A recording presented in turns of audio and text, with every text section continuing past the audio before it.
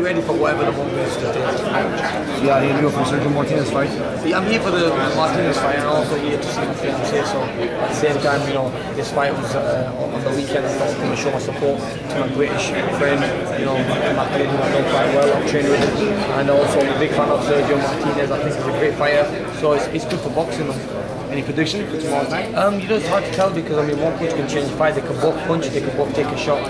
Now, I think it's going to go the distance, and you know, who knows the best man will win. Amir Khan, thank you. And last words for your fans in Poland. I just want to say hello to all the fans in Poland, and I mean, I've never been there, but I've got a few Polish friends in the UK. But I just want to say, you know, keep watching my fights and keep supporting me. Thank you.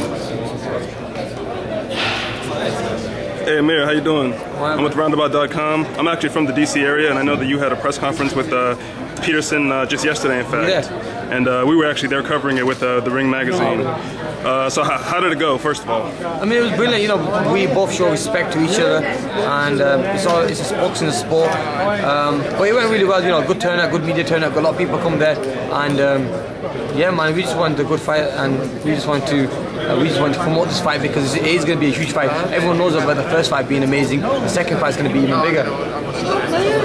Yeah, you see Lem Satterfield Let me ask here. you, what was it like for you to have him come to London and have to watch him answer questions of the London press about his fight? What was it like for you to sit there and watch him have to answer those questions? You know one thing about it, I mean, he didn't seem confident or anything. He was sat there giving, talking and stuff, and you could see that the confidence wasn't there. I mean, I know Lamont knows he lost the first time.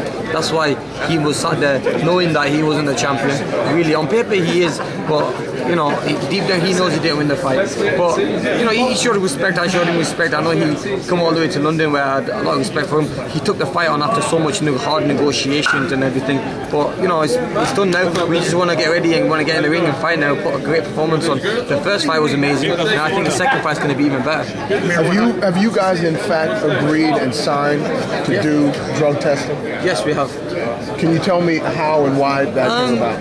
Well, I just think it's fair. I mean, we want to keep sport fair, and we just want to make sure there's nothing going on in sport. And I mean, I'm a athlete. I've been to Olympic Games. I know what it's like to train as an athlete, and you know, we just want to make sure everything's going to be all the procedure and everything's going to be clean. We want a good, clean fight, and we want to be fair. Now, doing this drug test, I think, is good for any sport. We just want to show how clean we are. But you, obviously, Alex has said that he welcomes the criticism that he's gotten because it means that people are afraid of his fighters. Do you feel the same way, or do you feel like you guys you know, when people say where we scared of the fighters, I mean, fighters are scared of us, I'm sorry. It's only because we train hard, we work hard. I mean, we train out of our skin, you know, we fight hard and we spar hard. Now, that's the reason. I mean, we look in good shape when we come into a fight because we train hard. Now, people can say all sorts, we take drugs or whatever. Now, I just want to prove to people, look, we clean fighters. I'm doing Olympic drug test, man. We chose to do that. We didn't have to do that, but we chose to do that. Now, you know, it just shows what type of fighters we are. We train hard and people just can't take that. Is that going to be Vada who's doing it, or who's doing it? I don't know. I've left it to my team. I don't know. They'll just turn up randomly and we'll do it. Last question for me. What was it like for you, in turn, to go to DC on Thursday and talk to the members of that media and to be in that same room where you had the previous press conference? Yeah, it was in the same room. I mean, it was hard to be there, but you know what? They showed so much love. I mean, I was walking the streets in Washington and people are saying, you're still the champ. We saw the fight, you're the champ. I mean, these are his own people saying that. And I mean, that kind of gave me a little bit more confidence. You know, it made me feel more relaxed and chill. I mean, the people in Washington are nice. It's just what happened to me wasn't fair. But we'll hopefully settle the score and put things straight on May 19th. And you know, I've got nothing against Lamont Peterson. It's not his fault. It's the people who are controlling the fight. It's like Lamont coming to England, fighting me there, and I have an English judge, English referee. Now, it's not going to be fair. So I'm happy the fight's in Vegas, where it's going to be neutral. We've both fought there before.